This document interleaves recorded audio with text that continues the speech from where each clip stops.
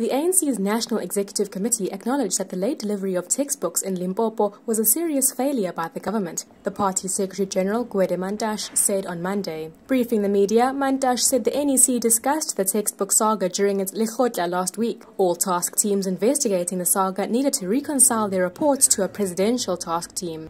The NEC also considered the lack of delivery of books in Limpopo as shocking and unacceptable, and believe that whomever is found to be responsible must face stern action that may include criminal charges. The Lekgotla also discussed the reports by the Auditor General on poor performance of municipalities, saying that there is a synergy between the reports done by the AG and that of the ANC. Mantashe later added that the Lekgotla discussed lessening the focus on tenders as a procurement method since it was inextricably linked to corruption.